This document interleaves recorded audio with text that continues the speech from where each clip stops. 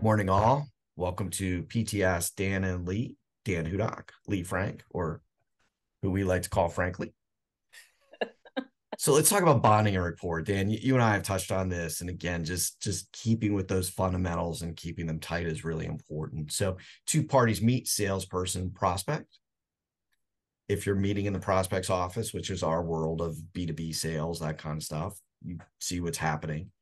And oftentimes in that bonding and rapport opening phase, if you prefer kind of small talk mentality, we latch on to things that are disturbing, uncomfortable. I don't know what to call it really. We latch on to things that are weird. Like we always use the example about don't talk about the fish on the wall, but walk us through what bonding and rapport isn't and what it should be and how to get better at it. It's not manipulation. It's not a way to break the ice. So you walk in and you see a fish on the wall and you comment on that. Salespeople think that's bonding and rapport. It's the opposite. It's actually building a wall up, not bringing a wall down. And the reason for that is because most salespeople talk about the fish on the wall. Yep. So if you want to be salesy, if you want to be known as that sales guy or saleswoman, please do all the things that every salesperson does. Oh, I see you like golf as I look at the golf clubs in the corner, right? So quit talking about the things that every other salesperson's talking about. So what is bonding and rapport? It's really it's a psychological thing. It's a way where a person at the subconscious level views you as someone that's like them. Yeah. All things being equal, people will buy from people that they like, people that they trust, and people that are more like them. So if the buyer is drinking a cup of coffee and you're drinking a cup of coffee, there's a connection there. If the buyer is drinking a cup of coffee and you're not, you have missed it. And so it's these little subtle things.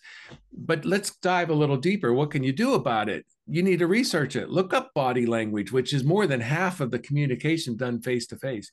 When was the last time you, whoever's watching this, actually researched body language? Look for signs on the faces. Look for the shoulder. Look for the way the feet are pointed. Look for the locking of the ankles. When do we research this stuff? And learning all that gives us tremendous insight into who the buyer is. And frankly, at the end of the day, what influences them so that they're more willing to share their issues and problems. Got it. On sneaking in frankly into the conversation. Lee Frank. Speaking of right. So Lee, obviously you some of it's from a different side, but a lot of what you talk with us about is how you do to differentiate, but stay true to yourself, but not sound and be numbing or fall in with the noise of everybody else. And that's part of what Dan's describing there. But can you talk about it from your perspective, bonding and rapport and differentiation? Absolutely. Well, I think I just want to go back to one of the things that Dan said, which was talking about trust. Okay.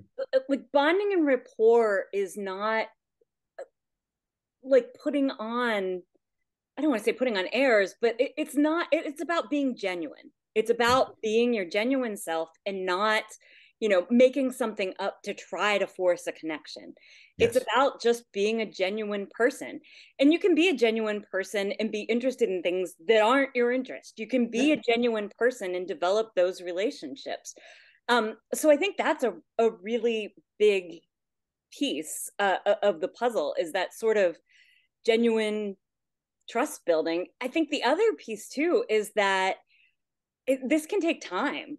I mean, this is not necessarily like, an instantaneous on your first meeting. We talk about the process all of the time, and that this is a thing that you grow and you grow that rapport. And, the first time we met, you would have never called me Frankly. Right. No, it's a great example. Yeah, but it's those things that as you learn people, and like I said, things can, and even as Dan said, it with coffee, it doesn't have to be your hobbies. It doesn't have to be your, this thing that draws you together. Your kids don't have to go to the same school. It can be small things. It can be things like we both really like to binge watch TV.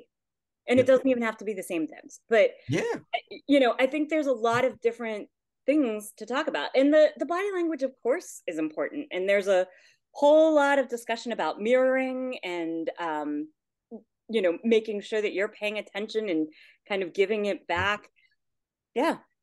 Well, and I think we've all had that, what you described there of, we've all had that time, and it usually happens at some kind of an event, but you stop and you start talking to somebody and there's that awkwardness, and then suddenly somebody just drops their head and walks away because they don't know how to engage. You can't get out of that sales meeting. You're in a meeting. There's no disengage and walk out the door because it's not going that way. So Dan, can you talk a little bit about how to get better at it, building a bank of questions that work well with business owners and decision makers, and the value of doing that? And it's not about sounding canned, if you will. So research best questions to ask a business owner or an office manager, whoever you're going to meet. Google that. Write down a couple. Try them out. If you like the way they sound, keep them. If you don't, slide one out, put another one in, and eventually you'll get a bag of 3 or 4 or 5 questions that you like to answer or ask. But here's the thing. At the end of the day, it's not about what you say. It's what you look like as you say it. So really concentrate on the body language aspect and the tonality way more than what it is you're actually saying. Yeah, and to your point, you're setting the tone for the rest of the time. So one last thing, can you leave people with a couple examples of questions you ask business owners? Yeah. How in the world did you ever start this company?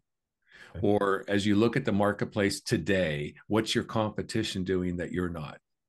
There we go.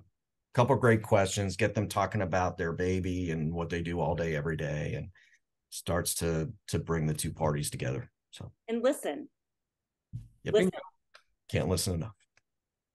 All right, everybody. Thanks so much. See you again tomorrow. Take care.